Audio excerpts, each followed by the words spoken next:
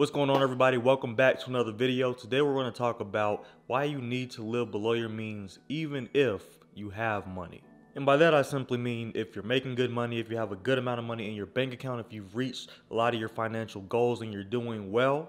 That's what I mean by having money. It doesn't necessarily mean that you're rich or that you're even wealthy. It just means that you're making a good amount of money. Let's say you're making 60, 70, 80, 90, 100 plus per year.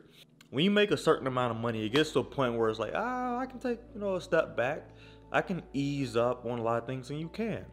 But that doesn't mean that you shouldn't still live below your means. A couple weeks ago, I made a video about how to live below your means to save money, and you may not need to live below your means to the extent of someone who's just getting started out, or the extent of someone who isn't making that much money and really has to be intentional about every dollar they spend. But I think you'd be working against yourself to be making a good amount of money, but then not spending it wisely and not using the money wisely.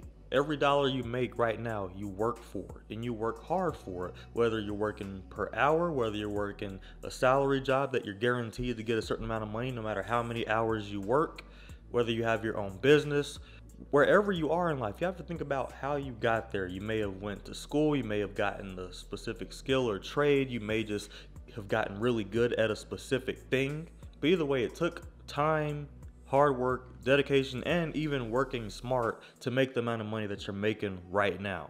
And because we've done so much to achieve where we're at right now, because we've done so much to get the amount of money we make right now, because we've had to get a certain amount of accolades in our lives and achievements in our lives to get to where we're at, it feels like nobody can tell us anything to do about our money.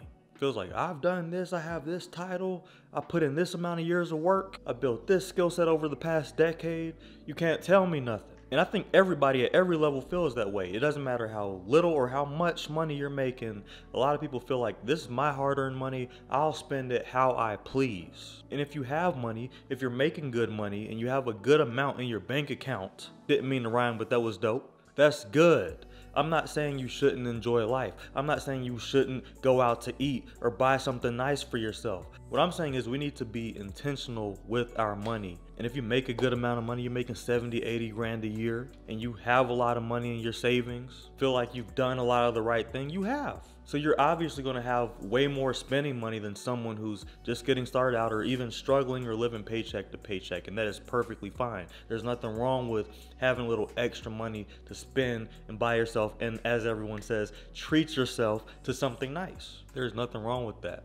But when you make a good amount of money, it's easy to be tempted to be like, okay, well, I can afford to live here now. I can afford to get this car now. Now we're talking about stuff that perpetually keeps you in the same state that you would have been if you were making significantly less money. Because now, even though you're making good money, you've raised your expenses to a level that almost matches or maybe even exceeds the amount of money that you make right now. So I'm never going to be a person who tells anyone how to spend their money, but I'm always going to have a suggestion based on where you're at in life right now. And even to this day, this is something that I went through just a couple years ago. I was moving up, I was getting my raises, I was making some good money, still am, you know what I'm talking about. But this was when I'm getting a taste of it. I'm still young, I'm 27. And when I got into the mid 80s, the early 90s, I'm like, okay, I can do a little bit now. And I've never been one to just like up and move out of my place or anything and get a really expensive rent or whatever, or get a brand new car or anything like that. For me, it was just like, oh, I can just spend money all the time without even looking at my bank account. That's what I got into the habit of doing. I got into the habit of, oh, well, I mean, you know what I'm saying? Let me go ahead and go out to eat all the time, almost every single day. We're talking like 4, sometimes 5 days a week. Cooking at home was minimal. And do I have to do that? No. Could I eat out as much as I want to? Yeah. But after a while, it just doesn't really seem that smart to do, especially when you understand that there's other things you can do with your money. You can continue to build your savings account. You can continue to invest into your 401k, your Roth IRA, or your own individual investing account and have your money working for you. Because the whole point of working, don't make any mistake with this. The whole point of working is so that you can one day retire. And we have to consider that by the time we hit retirement age, retirement is going to be way more expensive than it is right now. Nowadays, you're going to need at least $3 million by the time you retire to be able to live comfortably. And that sounds like a lot. But you know what else sounds like a lot?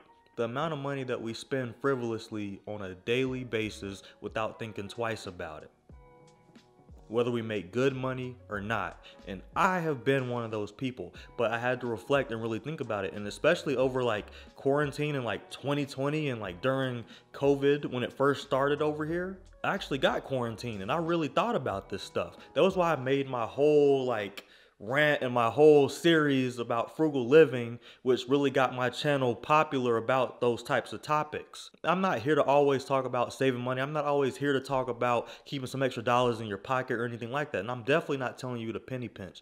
I'm saying we need to be very intentional. I mean, extremely intentional with what we do with our dollars, because we want to retire one day. We want to give our families the things that they deserve, that we deserve. But when you go out and when you do like what I did, yeah, I'm gonna just do it. I deserve this. I've been working hard this week. I've been working hard this year. I've been working hard for the past 5, 6, 7, 8 years. It's easy to tell yourself these narratives that say, you know what, man, you've been doing good. You've been putting in that work. You've been sweating. You've been putting in them hours. You've been going to bed exhausted every night. Get yourself a little something, something. The problem is we feel like we're too deserving. That's what I found. Sometimes we can feel like we're so deserving of everything that is finer in life. And we feel like we're so deserving of a good time and a good life. And our definition of good life is stuff that we saw on Instagram and people doing all these things. And we don't know anything about them. We don't know what their bank accounts are like. We don't know anything. We just assume that because they're on the beach or because they're in a place that you've always wanted to go to, that they got it made and they're making good money. They're not living below their means. Why should I? It's easy to fall into that trap of comparison. And the whole point of this video, you can live below your means and still be very happy. Or you can do what I say, maxing out your salary. You know, you make $100 grand a year, you spend $100 grand a year. You can max out your salary every single year and still be unhappy because now you still want more. We perpetuate this feeling of more. We perpetuate this feeling of I deserve, but you have to understand, sometimes you have to work for what you deserve. Because do you deserve it because you're a good person? Why do you deserve it? Ask yourself these questions. Like, I don't know you, you know what I'm talking about? But I had to ask myself these questions.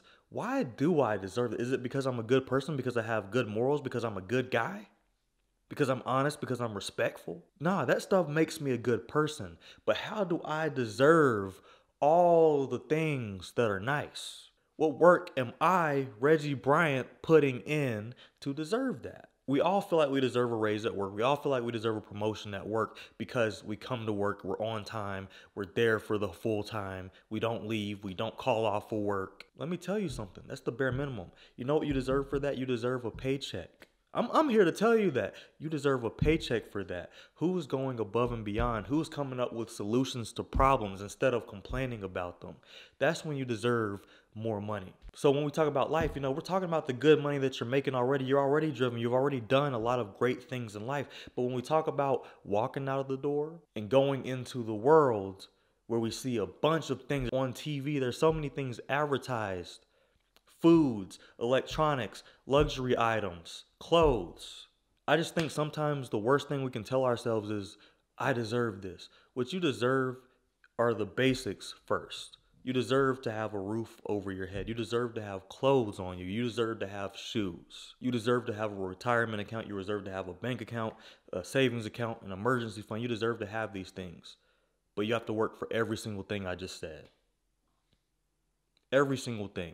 And something I encourage you to really think about is, how much does a dollar cost to you? And by that I mean, how much work do you have to put in to get a certain dollar amount? And then how quick and easy is it to make a decision to just spend it? Money doesn't just regenerate itself, unless of course you have your money working for you. But how many of us even do that? It's easy to buy the new iPhone, right? The new iPhone 14 Pro Max. But it's not easy to go into the stock market and buy an Apple stock. It's actually really easy to do that, but mentally it's hard because what if it goes down? What if I lose my money? This right here is guaranteed to lose money. You're guaranteed to trade this thing right here in just a few years. And it's an advanced, very solid piece of technology, very advanced. I remember when I was 5 years old getting on computers. Hey, this thing puts those old computers to shame. dial up, all that stuff. A company that's capable of achieving what Apple has achieved is a company, in my opinion, worth investing in. And I'm heavily invested in the Apple. But that goes against the norm. We might all want the nice things in life. We might feel like we deserve the nice things in life, right? But when it comes to like iPhones, when it comes to iPads, when it comes to AirPods, when it comes to anything you can think of that's luxurious, anything that looks cool, anything that is like a staple in marketing right now, anything that makes you look like you have money, it's okay to want those things. It's okay to feel like you deserve those things. But when we raise our expenses to max out what we make, now we're forcing ourselves to live paycheck to paycheck. We're forcing ourselves to work harder, to work more overtime, to really, really go for that promotion, to really, really get uncomfortable when things get tight at work. Because now, if this is all I got, now I'm in a corner. If this is all I got and I lose it, now what do?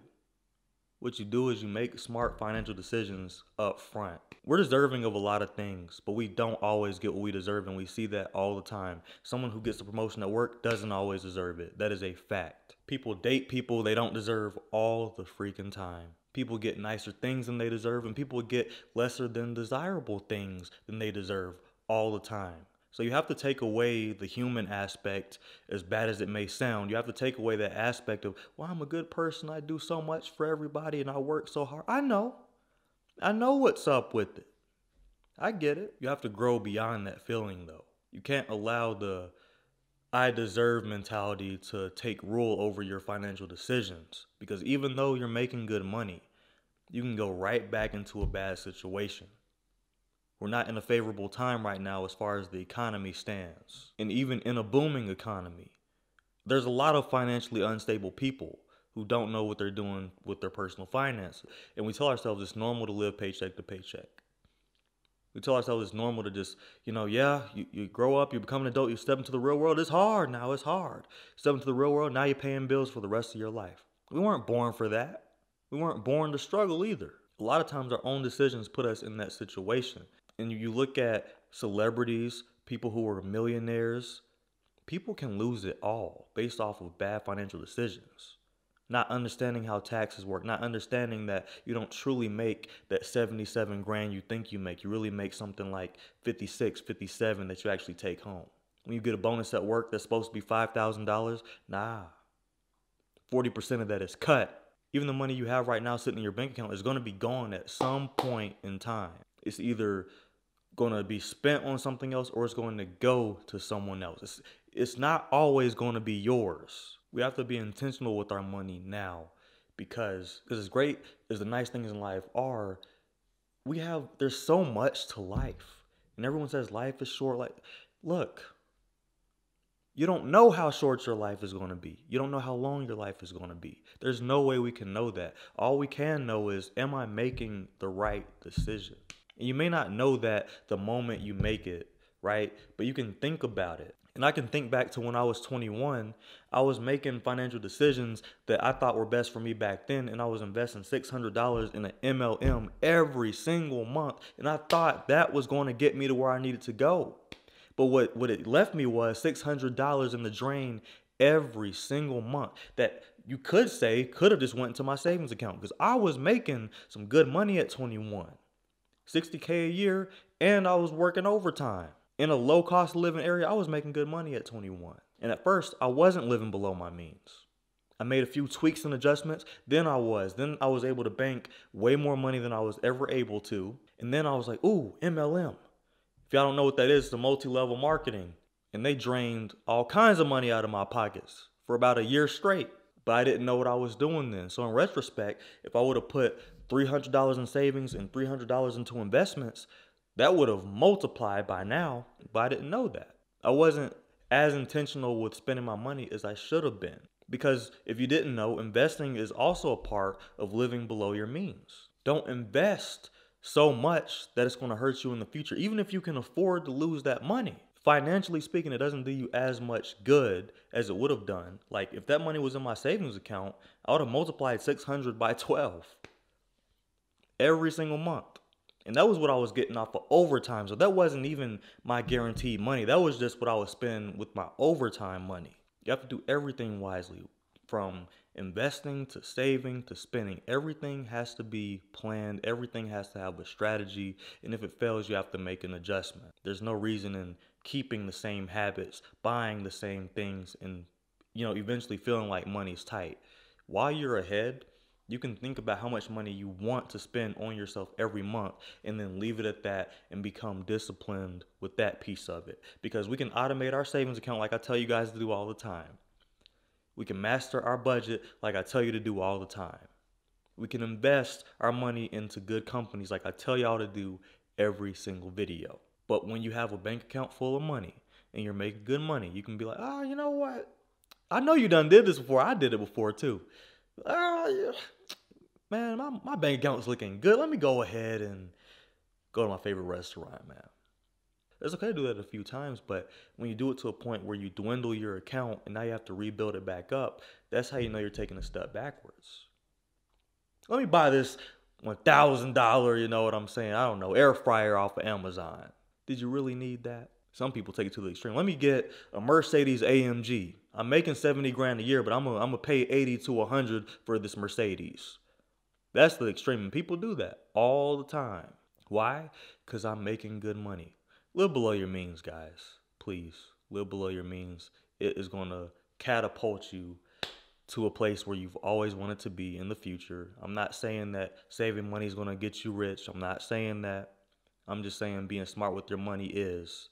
Because as you get more money in your life, as you will, because you're already making good money, you're going to bring more money in. I already know. That's what driven people do. But as you get that more money, you'll be able to actually handle it. And you won't be one of those people who, okay, I got to 150 grand and I'm spending 150 grand a year. Like, no. Now you're going the wrong way. Stay the course. If you can get to a point where you're only spending half of what you make a year and you're able to do other things with the other half, i.e. paying off debt, saving money, investing, looking into side ventures, looking into side projects and things of that nature, giving some money to a family member, helping some people out, giving to charity, whatever it is that your jam is, whatever you want to do. But this is going to give you more versatility in the future with your money.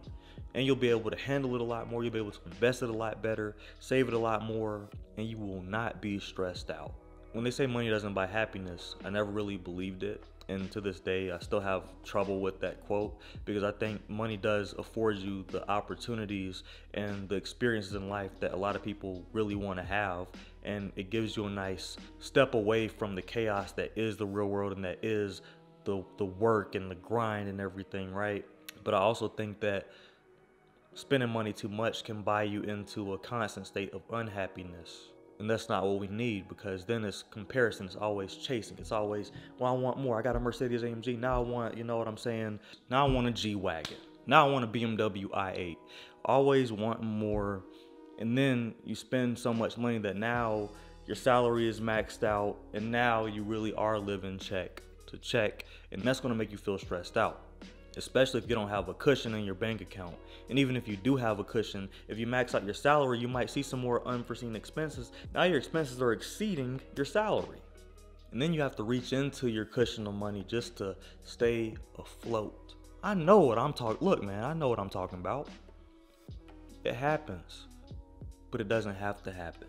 Anyway, I could go all day on this. That is the video for today. Thank you so much for watching. My name is Reggie Bryant, and this channel is all about personal finance and personal growth, so you can control you, control your finances, and control your life. Thank you so much for watching this video. Check me out on Patreon. I will see you in the next one.